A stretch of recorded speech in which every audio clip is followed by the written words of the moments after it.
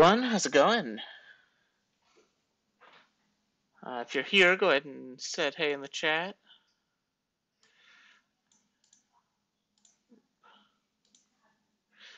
Hey, John. Welcome, welcome.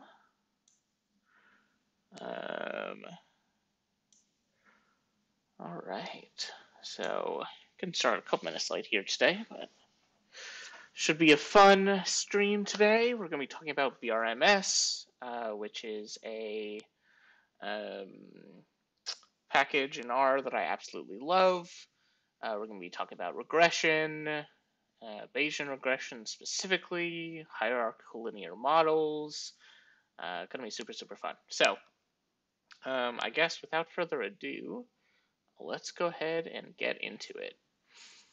I got to give a shout out to Richard McElreath's Statistical Rethinking book. I actually have it available right here on my desk. It is the book, and specifically the set of lectures he has on YouTube, is basically how I got started with Bayesian statistics. Super, super helpful. And there is a BRMS version, sort of a translation of the book that I'm going to post in the chat, by Solomon Kurz, who just does an incredible job of taking the code that McElreath has created in his rethinking package and translates it to BRMS, which I just find to be a little bit cleaner. It's just my opinion. It's a little bit more general. So I'm going to be showing off BRMS here. We are going to be using some data from McElreath's book. I've actually never played around with this data set, so it should be fun. See how it goes. Let's go ahead and work in our markdown so that we can sort of create some plots and stuff interactively. BRMS tutorial. Actually, I'll have to rewrite that. BRMS tutorial. Cool. Okay, I actually, for anyone who doesn't know this, I do put all of this code up on GitHub. You can see I've got my live stream code repo here. So if you want access to this code, it is up on my GitHub. None of this code is designed to sort of be useful on its own, but if there's something you want to do faster than sort of writing it out yourself, to just copy paste it. So just so you know, that is there. This tutorial will be up probably sometime tonight or tomorrow. Cool. Okay, so let's go ahead and get BRMS in here. Go ahead and run this cell. Package or namespace failed to load for tidyverse. Failed in Broom. Okay. I guess something happened to my Broom install. So I'll go ahead and run this quickly. Hey Will, how's it going? All right. Hello? Hello? All right, well, all I actually want is dplyr, so that's fine. I'll look into that later. I was messing around with installing the rethinking package earlier, and then I was like, how about I just download the CSV from GitHub? Oh, it's for BRMS? Package or namespace? Wow, what a good start today. Usually I can at least get through loading the packages in. Okay. Restart R real quick. Let's see if that does anything. Weird. All right, well, something weird just happened there. I bet this will actually work now. Please excuse me while I debug my R install. All right, there we go. Cool. So let's go ahead and load in this data and just take a look at it. I've seen it in the context of McElwraith's book, but I have not actually played around with it myself. I was quite lazy. In fact, I didn't really read the book. I mostly just went through his lectures. So I haven't really run any of his code. Just sort of have looked in the output. So I want to spend some time here just to figure out what this code actually has in it, what this data actually has in it. This data is apparently semicolon separated. So watch as I try to recall how to define something other than dlim. There we go. I think set might be pandas. Dlim. Does read CSV not take it? Do I need to do this? Okay, there we go. All right, so here's our data.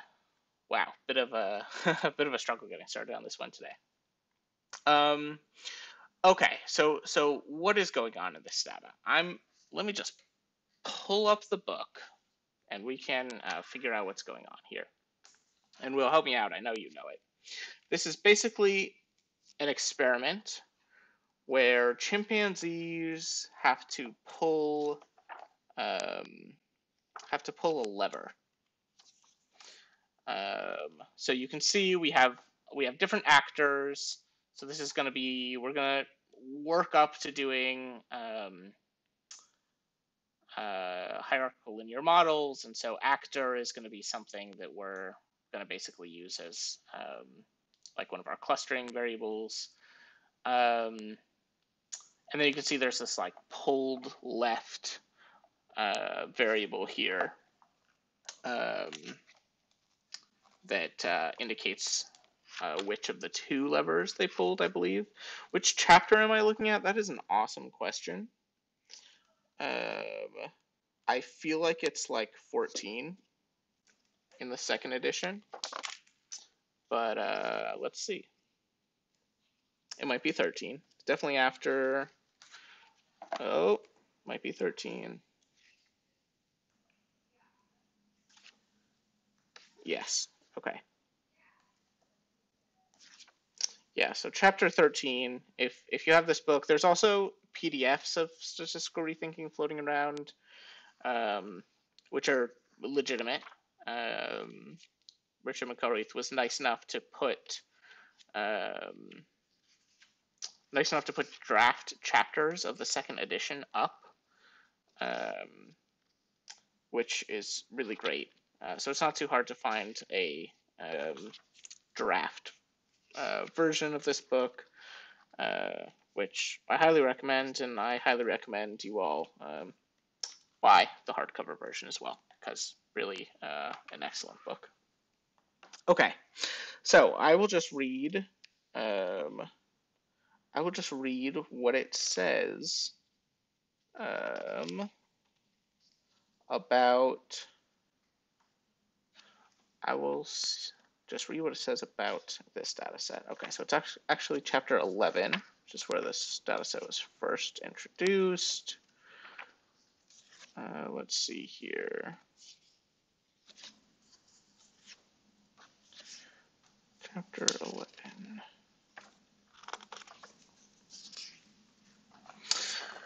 Okay. The data for this example come from an experiment aimed at evaluating the pro-social tendencies of chimpanzees. The experimental structure mimics many common experiments conducted on human students by economists and psychologists. A focal chimpanzee sits at one end of a long table with two levers, one on the left and one on the right. On the table are 4 dishes, which may contain desirable food items.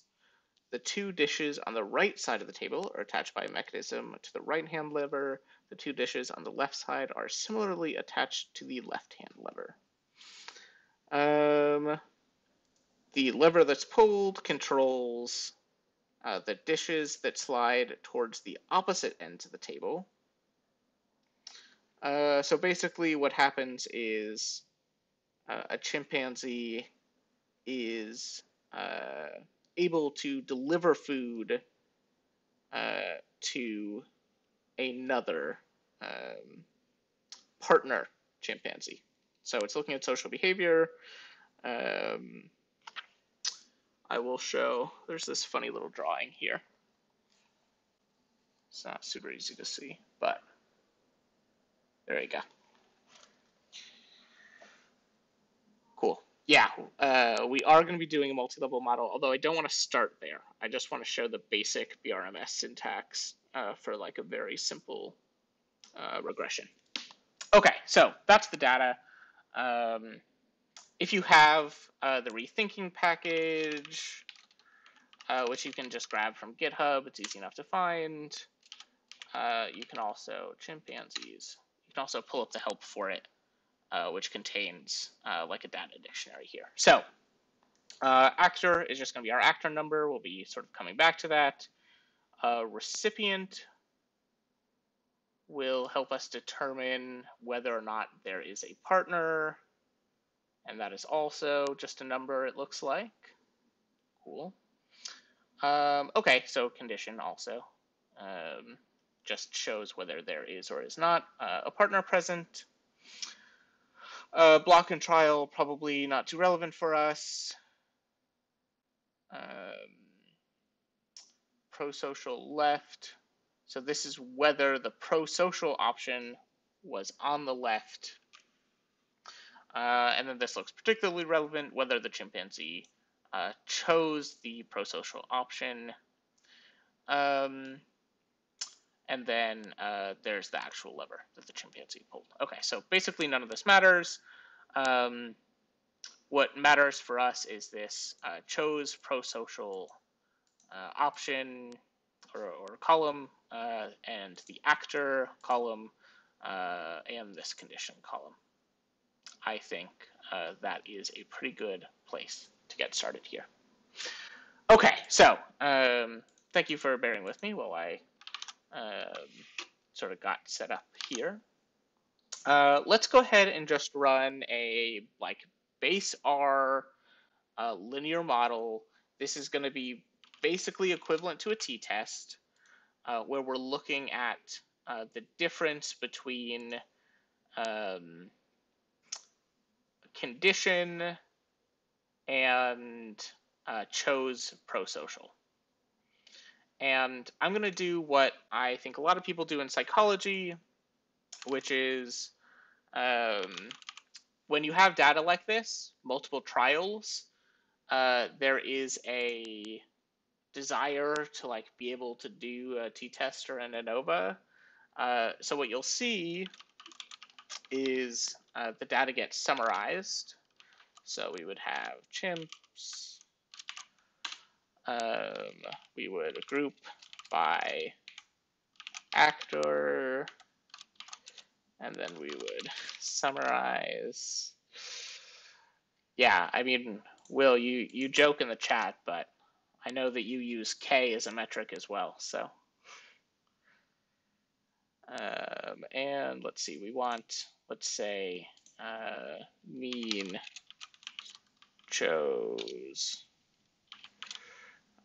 pro-social equals mean. Yeah, chose pro-social. There we go. Okay, so let's run this. Oops. There we go. Okay, so what did I do? I just took an average of each chimpanzee and how often they chose the pro-social option. Okay, and now, of course, we also want to group this by the condition that they are in. Cool. Okay, so now, hopefully it's a little bit more clear where we're getting started here. We are just going to compare these conditions. These 7 actors are our participants, and then we're just going to look for a difference here. So this is where we're starting. We're basically starting with the equivalent of a t-test. In fact, let's actually go ahead and do that. let's run a t-test with this as our data. And let's go ahead and say we're doing this column, and we want condition equals 0. So if you're not following, if you're used to like the dplyr syntax, you're not following what this is doing, it's just giving us our 7 rows in our data where the condition is 0. And let's go ahead and do the same thing for condition 1 and run this t-test. So, okay, we can see, as you might expect, right, with 7 chimpanzees, there is no significant effective condition here. So, if this is sort of like your first approach is, if you're faced with this data, to just try to summarize and run a t-test, well, you would have gotten a no result and you'd kind of be done, and that is all you would get to say is that you found a no result. So let's see if we can do any better. The next thing I want to try is mathematically pretty equivalent to this. It's going to turn this t-test into a linear regression with the built-in R function lm. To do this, we will define the data that we're using, and then we will use the formula syntax in R. So let's go ahead and grab the column that we're trying to predict, and we are going to predict it with our condition column here. Okay, so you can see we're not taking into account any information about the chimpanzees. The chimpanzees are basically, because we're doing frequentist statistics right now, they're basically being treated as like random individuals, right? This is our random sample of 7 chimpanzees. Let's go ahead and save the output of this to a variable fit, and then we can just do summary fit, go ahead and run this whole thing. Cool. Okay, so if you are used to t-tests and regression, you'll notice that our t-value here and our t-value here are identical, except for rounding. And you'll notice our p-value is identical, right? This is mathematically basically the same thing. If you're not used to looking at regression output, you might sort of see this intercept and think, oh, wow, we got a super significant result. Unfortunately, this intercept doesn't really mean anything. All that is saying is that the mean is above 0, right? Which is sort of clear enough looking at this, right? It's saying that on the whole, these numbers are pretty high above 0. So, Will, did I just do what you said to do in the chat? Basically, I'll go ahead and add a little bit to it, but we're fitting a function of y equals mx plus b, right? B is our intercept here. So our intercept is 0.55, which basically means the average here is around 0.55. And then this condition estimate says if our condition is equal to 1, which means the partner is present, what effect does that have on this y, right? So m here is 0.02, x is a 1 or a 0, which means this 0.02 is added to our 0.55 when the x is 1, which occurs when partner is present. So about a 2% addition is what our model is estimating, and it's not reliable, right? So Yeah, thanks, Will, in the chat. So the t-value is the estimate divided by the standard error, which is telling us, yeah, do we think that this parameter is actually reliably meaningful? And in this case, based on both our low t-value and our high p-value, we don't think that condition is actually really doing anything here. Probably our model just predicting the mean would be pretty much as good. So, okay, we have completed a very sort of straightforward linear model with our data. We haven't taken into account, though, the fact that in sort of psychological terms, what we're dealing with is a within subjects experiment, right? Within subjects, meaning that each actor is participating in both conditions, right? So in a psychological experiment, and in many other places, this is the sort of thing you want to account for.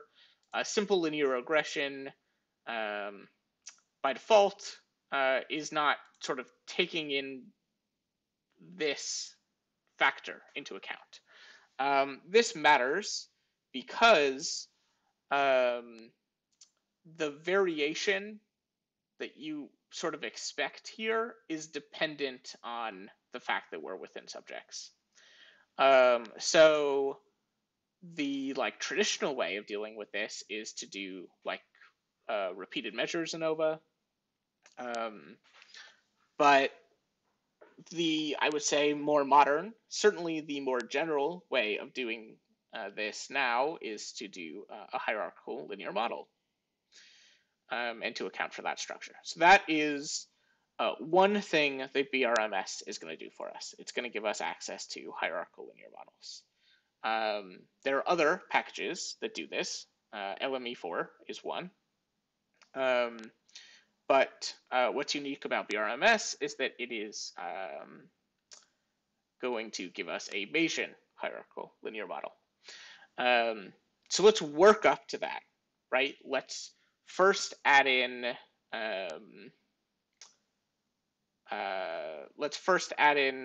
actor information, then we can make it hierarchical, and then we can finally add sort of this Bayesian layer on top of it, and we'll just sort of compare as we go what's changing, what's happening, what's different, all that good stuff. So what's sort of like the next level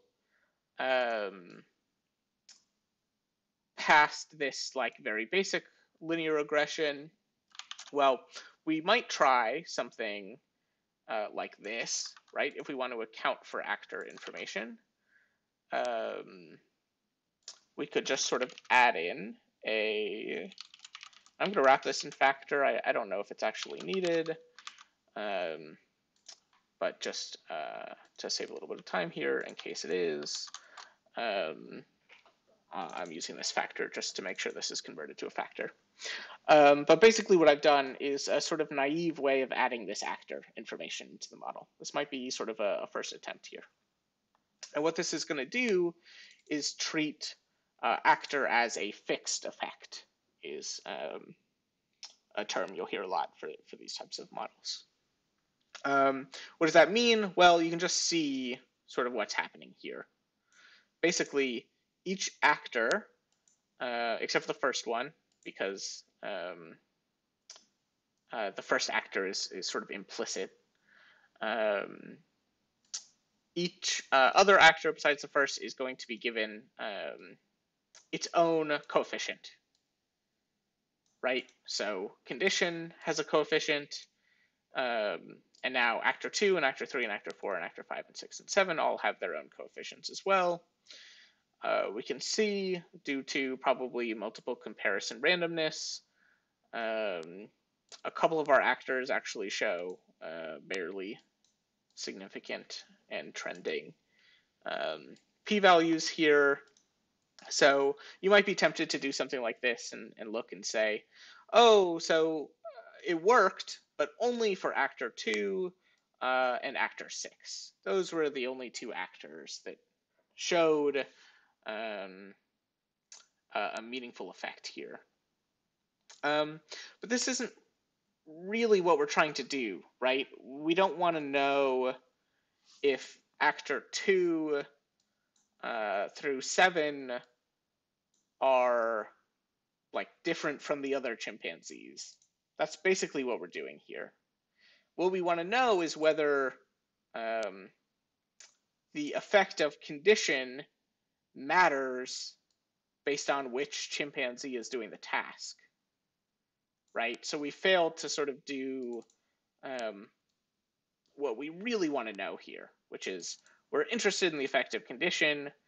How does the effective condition vary by which actor we're looking at? So we've added in actor information, but we haven't done it in a very smart way because we're not really answering the question that we're interested in.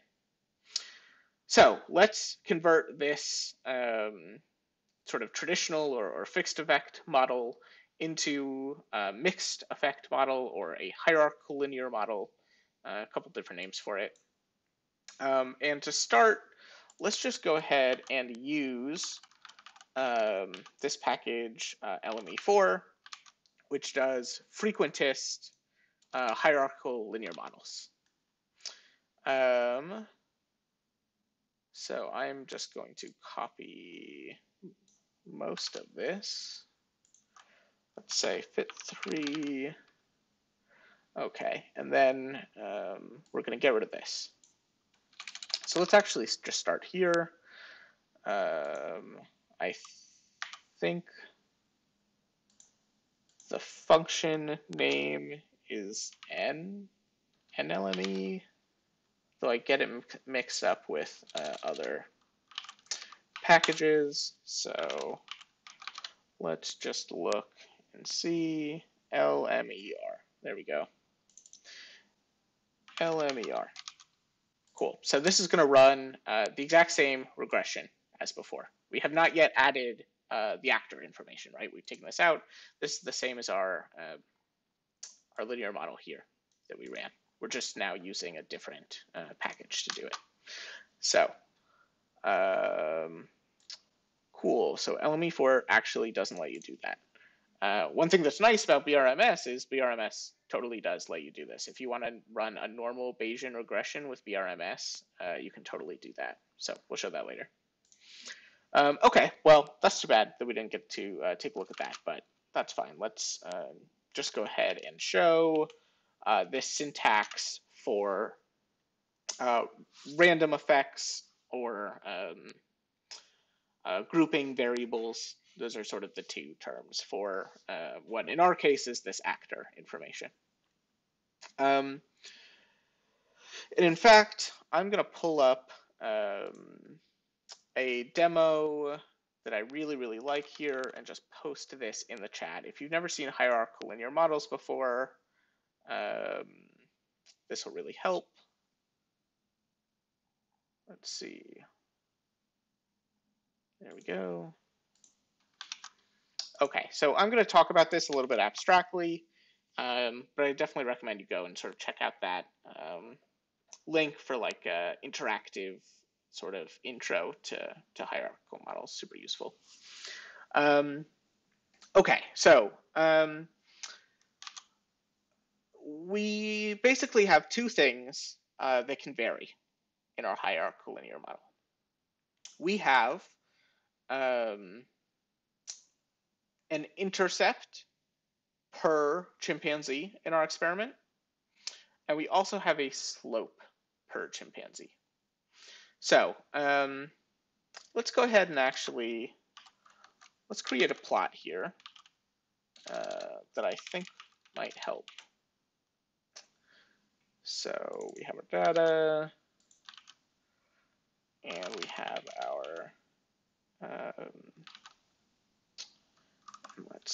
I actually don't want the summarized version of data. I want actor. Let's see. I want to facet by actor.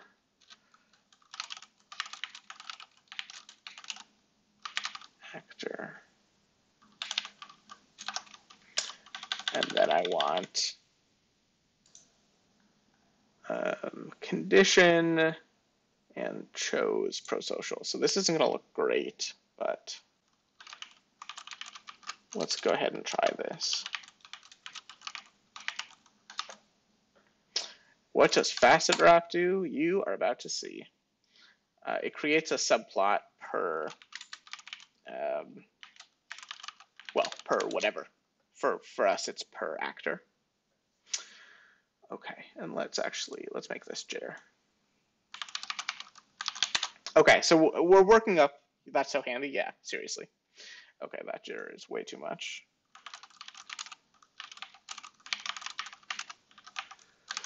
Okay, cool. So, this is like not a super useful plot, but it sort of gets the point across. You can imagine, right, there's like, because eventually we're working up to doing a logistic regression, you can imagine there's sort of like a sigmoid here. Anyway, point is, each of our actors might have a general rate of choosing prosocial that varies from other actors, depending on our condition. So the first one that I said was a random intercept. It's the overall base likelihood of choosing prosocial. And we can imagine that, might vary by actor. The second one was a random slope. That is, how does a different effect vary by actor or by grouping variable more generally? Okay, so not a super useful plot, but that's okay. So the first thing that we're going to do is a random intercept. So we're going to allow each chimpanzee to have a unique rate of choosing prosocial behavior. The way we do this is first, all random effects are going to appear in parentheses.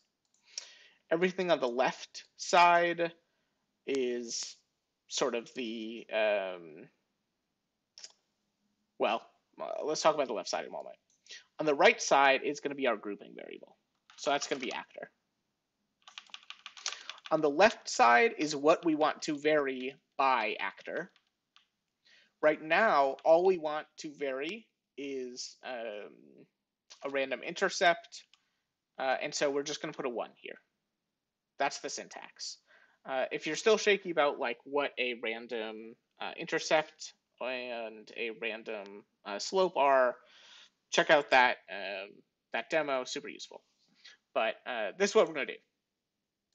We are going to allow random intercepts by actor. And let's go ahead and print this out. So this may take a moment here. Cool, didn't take too long. Okay, so now our output is going to look a little bit different. And remember, this is all still frequentist, right? We're doing MLE. There's nothing sort of crazy Bayesian stuff happening here. It is just a mixed model is the only thing we've added in. We haven't added in any frequentist statistics or any Bayesian statistics. We are working up to that. So let's look at our output here. How is this different from really compared to this one, this LME output? You can see we have now random effects and fixed effects. Okay, so the random effects, you can see we have our groups listed. That's our actor here. And what did we allow to vary by actor? We allowed the intercept to vary. So we have an intercept parameter for our actor group. And how is this summarized for us, right? So each of our 7 actors is getting its own intercept. So we're not getting sort of all 7 of those values out. Instead, what we're just getting is a summary here that shows the standard deviation of those values, right?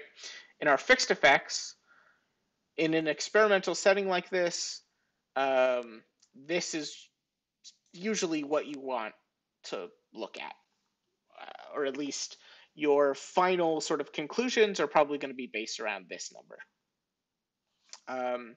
So you can see the estimate is actually very similar to what we had before, around 0.02, but now you can sort of be confident that the actor level information is being incorporated correctly, right? We're taking into account the fact that each actor may have its own rate of choosing prosocial behavior. Okay, so now let's add in a random slope over condition. To do this, we just replace this one with condition. Now, implicit in the LME4 syntax is the fact that we are still going to get random intercepts here. So, sort of secretly under the hood, this is going to happen unless you explicitly put a 0 in. Although usually it's good practice to have random intercepts vary. There are some cases where you don't want it or don't need it, but oftentimes you do. So the default is just to include random intercepts, and so we don't actually need to put the 1 plus there. We can leave it off and just indicate the variable that we want to have random slopes. And because condition is the only variable that we're including in our model, condition is what we want to have random slopes. So hopefully this will actually go ahead and fit for us. In BRMS, this would fit. In LME4, it might fail to converge because we're dealing with this problem where the number of observations is equal to the number of random effects, right? So if we look here, we're trying to get a random intercept and a random slope of condition for each of our actors, and so LME4 can't handle this. BRMS can actually handle this model through the power of Bayesian statistics and priors. So this is, I think, as good a time as any to switch on over to BRMS. The reason I'm spending a bit of time showing LME4 here is because the syntax of BRMS is actually basically the same. For many sort of simple tasks, it's exactly the same. And in places where it's not the same, it's at least logically consistent. So let's go ahead and define a BRMS model. Let's use this sort of definition here. The function name is now BRM. There we go.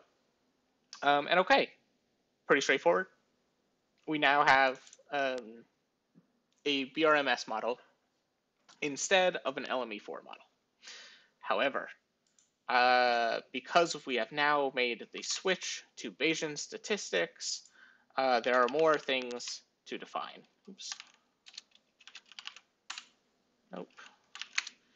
Thank you, RStudio, for your autocomplete, but right now I would prefer if you didn't. Thank you. Okay, so we can see we have all of these parameters here to fit. So let's go ahead and add some of them in.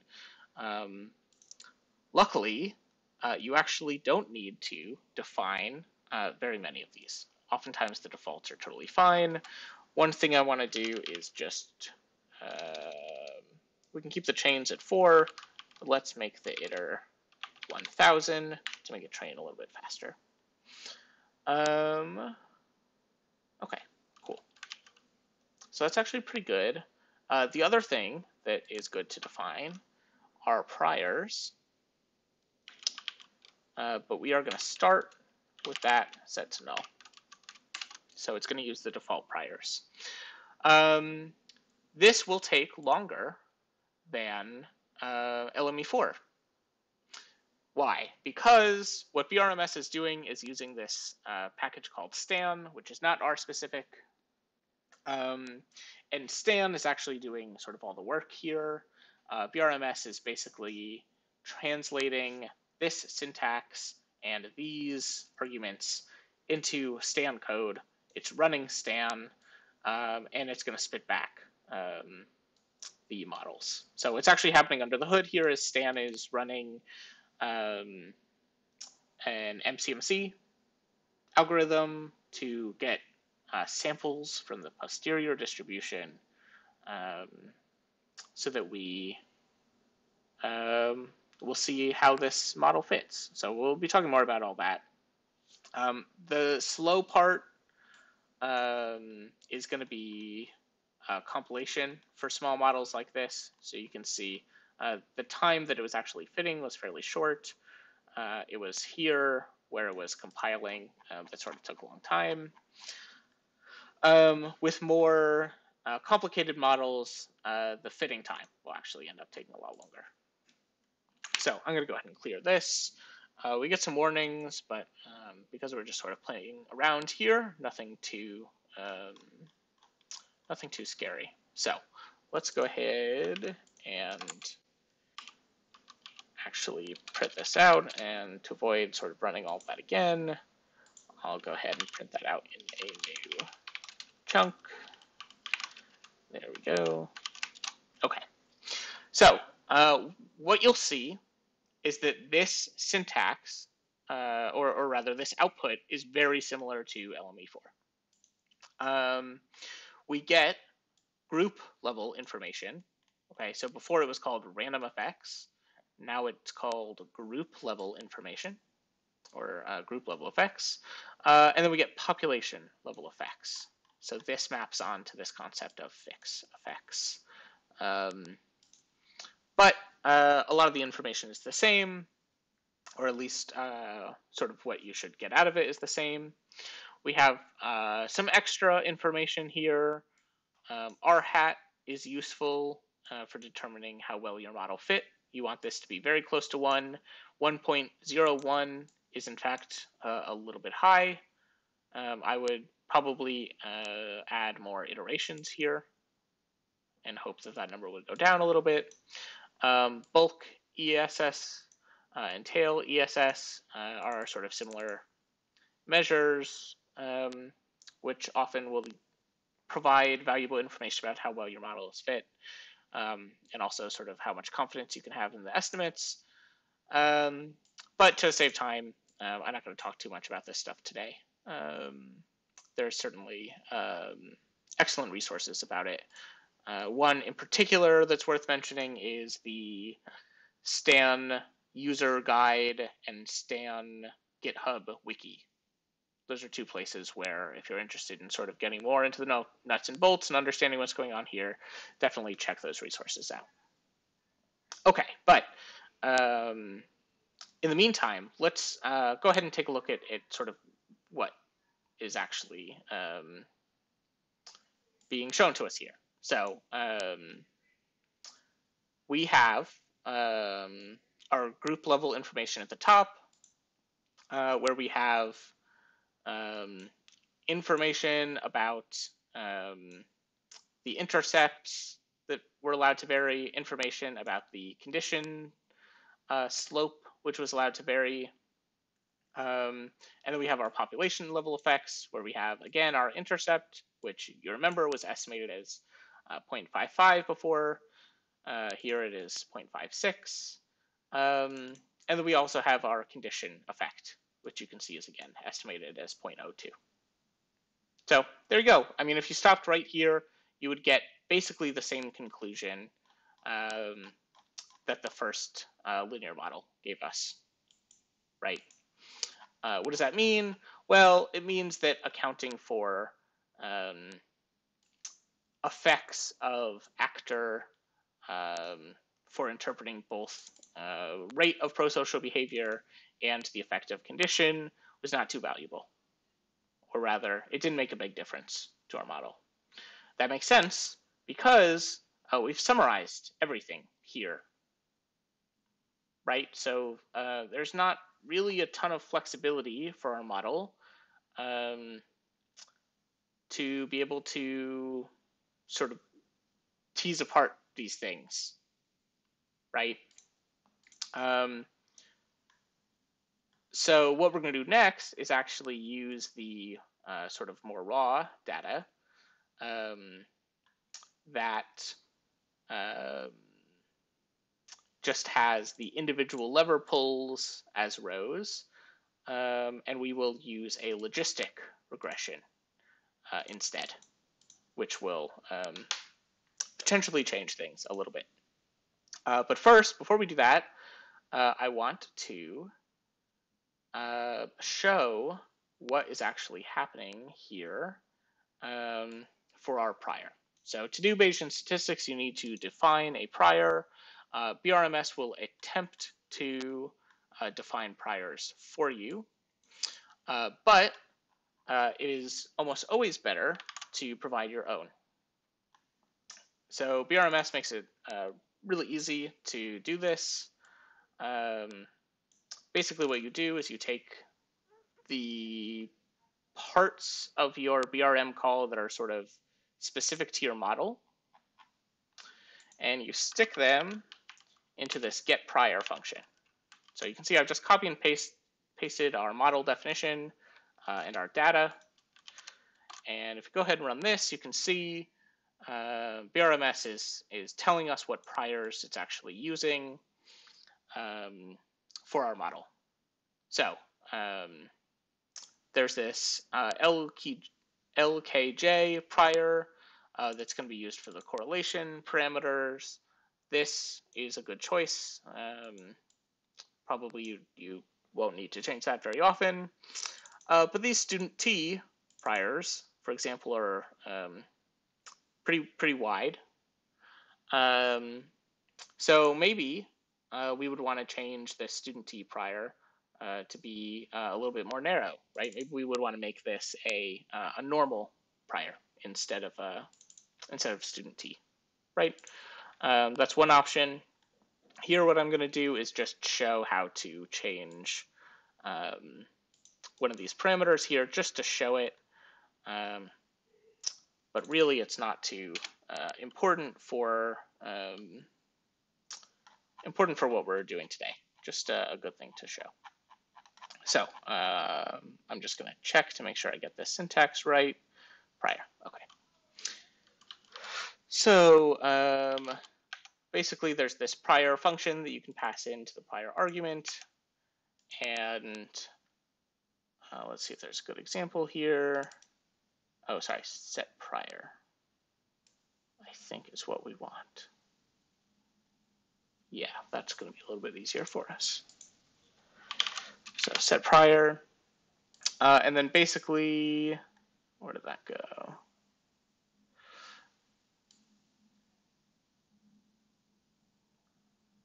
Basically, you pass in, you can either pass in functions or string representations of the priors that you want. So let's actually go ahead and pull up the docs for set prior here. Basically, it takes in the class and the coefficient that you're setting a prior for. So let's just update, let's update this intercept prior. So it's our fixed intercept effect.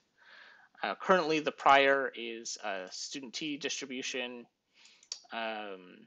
with these three parameters, one of which is degrees of freedom. I think that's the 3. One is on non-centrality, or let's see.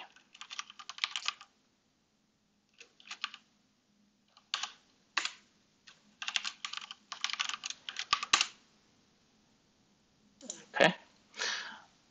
Let's see. There is a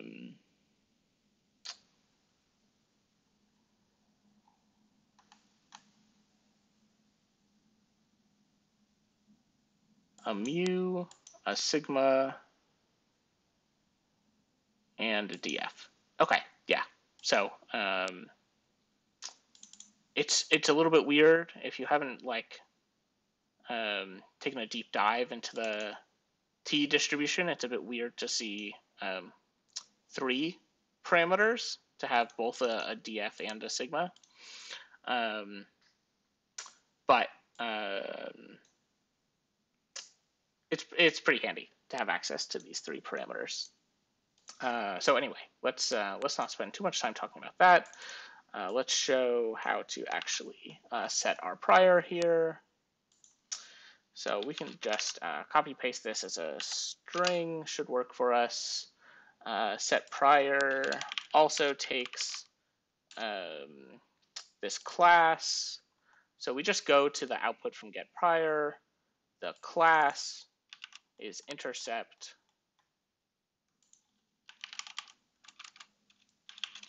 So that should work for us. All right, so let's see if this wants to run.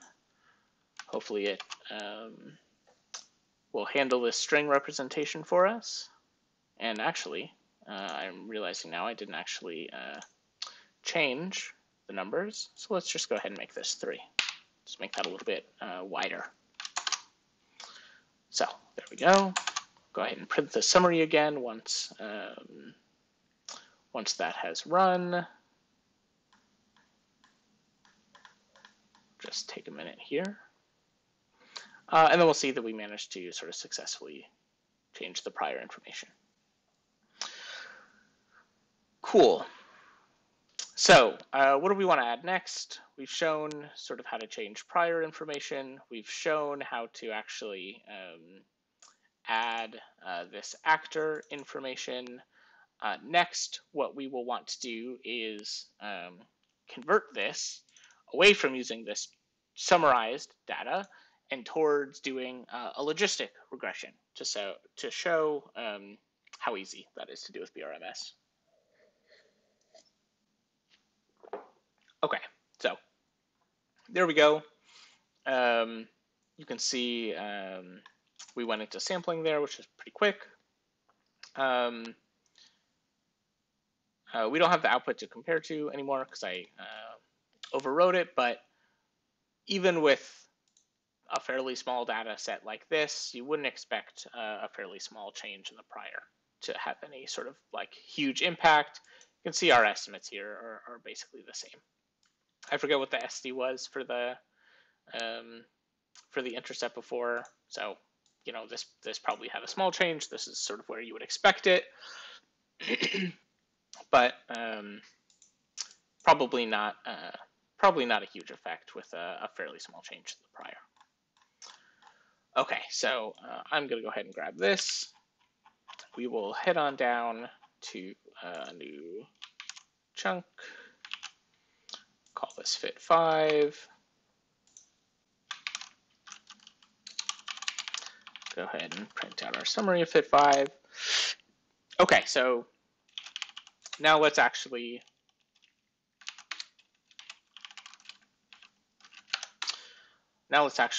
convert this into a logistic regression.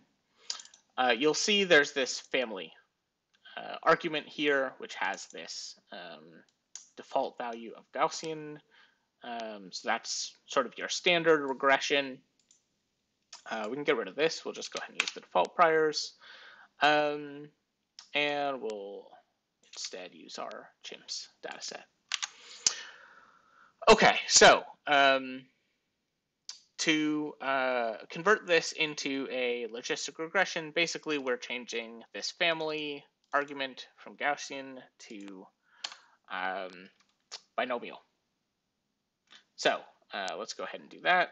Family equals binomial.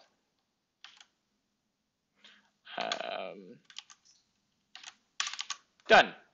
Binomial, by default, as you sort of saw in that pop-up there, has a default link of logit. So we don't have to do anything else. This is going to use a logit link function for us automatically.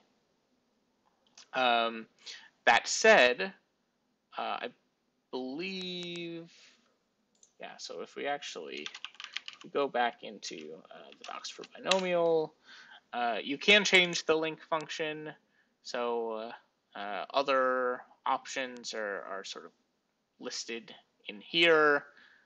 For example, the probit link is another possibility. Let's see.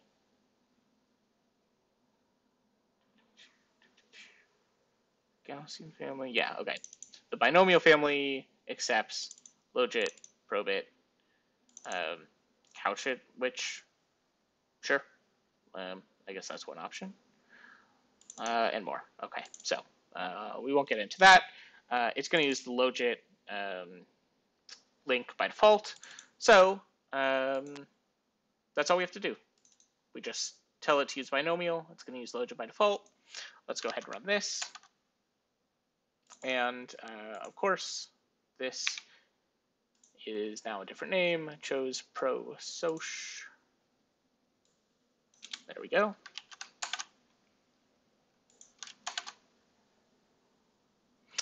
Okay, so there you go. We are now predicting this chose pro-soc, which is a 1 or a 0, based on the condition. Based on the condition slope and intercept by actor. Yeah, so this will look pretty familiar if you're used to using the sort of standard GLM function. We could have shown, and in fact, let's go ahead and show it right after this finishes running. You can do the same sort of operation. Yep. Equals chimps. Just with the built-in GLM function. It takes a similar sort of syntax. One thing I really like about BRMS is it's using common models for these types of operations. You don't have to learn a totally new syntax or anything. If you know LME4 syntax, or even if you have a question and there's someone online who solved that problem with LME4, you can transfer that knowledge to BRMS. Super useful. So there we go. So we could actually do the same thing with GLM, do family binomial, and you can see we get our logistic regression here. And if we wrapped that whole thing in summary, we would get the summary output. Right, except now this is a logistic regression. But we don't want to do that, right? We talked about hierarchical linear models and why it's important to include our actor information, which is why we're going to use BRMS. And so let's see, looks like it ran. And now we just have to print out the summary output from our BRMS model. Okay, and you can see we get sort of similar information. So we have, our group level effects and our population level effects. You'll notice the estimates are totally different, right? Now we are doing logistic regression, right? So we're now talking about like log odds. We're in log odds space, right? But you can still interpret this very, or pretty simply at least, by looking at the credible interval, right? This is not a confidence interval. We're doing Bayesian statistics, so we get a credible interval. And we can see that we don't have a ton of confidence in this model for what value this condition parameter should take on, right? We think it, could be anywhere between -0.3 and 0.5, basically. Really huge range. We don't really know what value this condition parameter should be. A reason for that is probably that we are allowing random slopes after actor, which is a little bit optimistic. It's adding a ton of parameters that we need to estimate, and we don't have really great information about that. So let's actually change this to do just random intercepts. It's a little bit more realistic for the amount of data that we have. So basically what's going to happen here in a moment, once this runs, is this SD condition line is going to disappear. And we will be left with the SD intercept and the intercepting condition. We will also, I believe, no longer have this correlation line. We no longer need to include that. So that's one less thing we need to have as a parameter in our model as well. Cool, so we'll just give this a second here. Let's go ahead and pull up the console.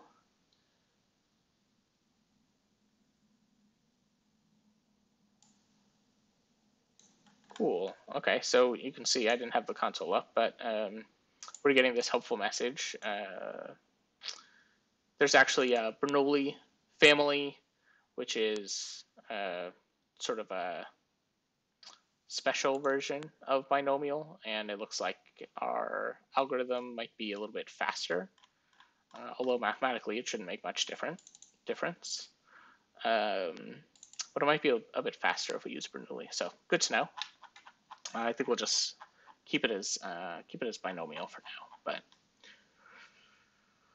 But Stan specifically, I believe that was a Stan message, has a ton of useful error messages and warnings and things like that. So definitely take the time to look for those. Okay, so you can see, like I said, our SD condition went away, our correlation line went away. Now we're just estimating an intercept per actor. And then we have our population level effects, our sort of global intercept, and our condition effect, right? And this is now on a scale where like 1 would be a pretty large number. And we can look at our credible intervals here. So that is most of what I wanted to show. Most of what I wanted to show with BRMS. There's a ton more that you can look at. And again, I highly recommend both the Statistical Rethinking book by McElreath and the BRMS translation of it. You can see if you actually just plot this model output, you get sort of useful density plots showing the range of parameter values that are being predicted. You also get trace plots for MCMC diagnostics. And there's also I think it's plot effects. Is that right? Let's see. There's another function in BRMS that you can use to just get the effect plot, which is super handy. And if I can find it, I will show it to you.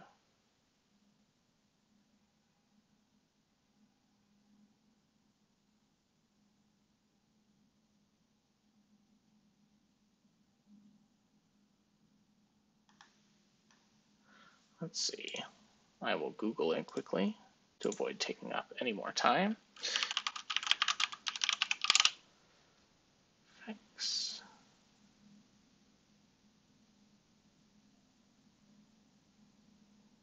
Marginal effects. So I think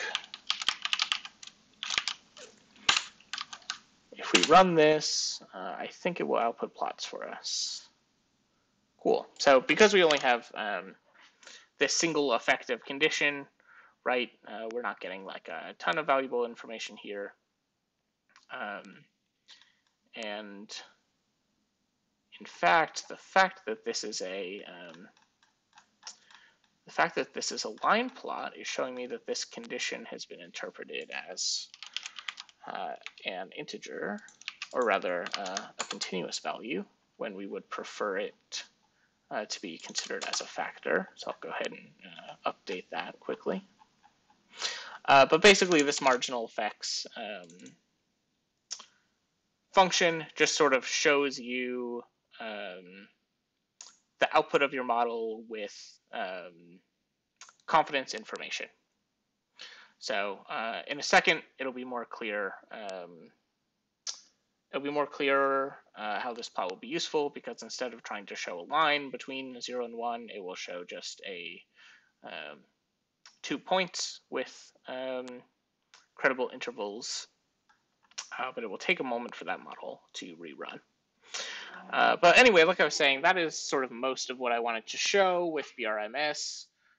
Makes it really, really straightforward to run hierarchical linear models.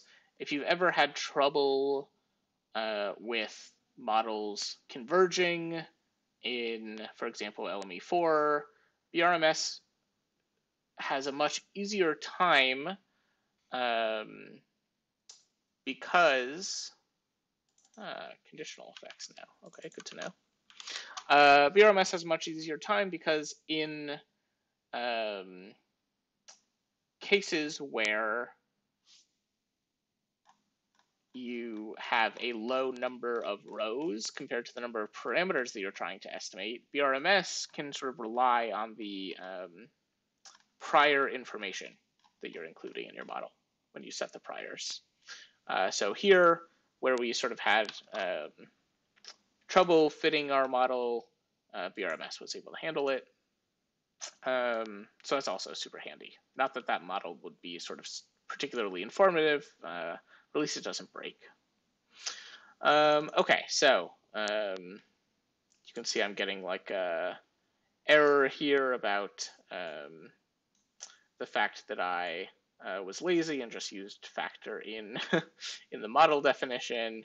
So I guess to fix that, I would actually have to go in fix the data myself to actually make this a factor. But instead of doing that, I think I'm going to end today's live stream.